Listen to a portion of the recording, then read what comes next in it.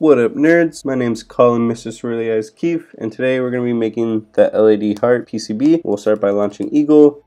We can go to File, New, Schematic, turn the grid on, and the LED heart is going to be running off the ATtiny84 microcontroller. So we can go select it. There's this variant or this variant that we can use. The other two are surface mount.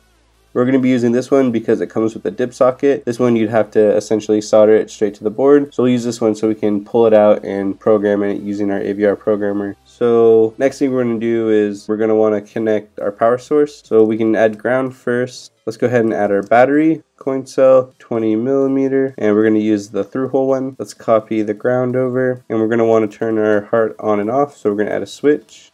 And the switch we're going to add is a single pole double throw, and it's this surface mount one, right angle, 300 milliamp. I want to flip it over just because the way I want to connect it later will be like this, and then make the appropriate connections. I'm going to go ahead and save, I guess. I accidentally clicked to save. So we're going to have 10 LEDs, and the ones we're going to use are all of them except for the reset pin. And I'm going to add a label to them. And I'm going to name them in an interesting order, but this is the order that I'm using. It's just the position of the pin relative to where the LED's place makes it easier, as will be apparent when we route on the board. Oh, whoops, sorry, there was 12. Skip that one. Name this one LED 8. Let's go ahead and box this guy up. Good. Let's go ahead and add a text description. Call it ATtiny84. Make it big.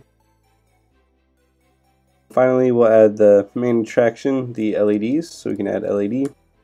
We're going to want to pick one of the through hole ones. Doesn't really matter which one you pick. I'm going to pick blue, but you can pick any color or combination of colors you want.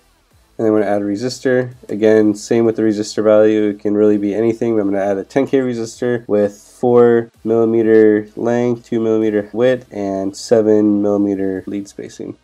Change style, continuous, net. And we're going to want a label, not that size though.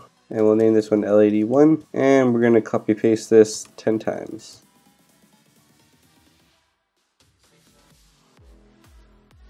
Alright, and then we're going to need a ground for all of these, and we'll just connect them all like this. It's going to ask us to rename it a dozen times, and we're going to say yeah.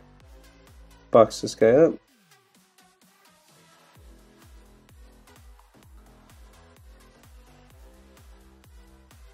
Good. I'm going to copy the label and we'll give it a name. I'm going to call it LED array.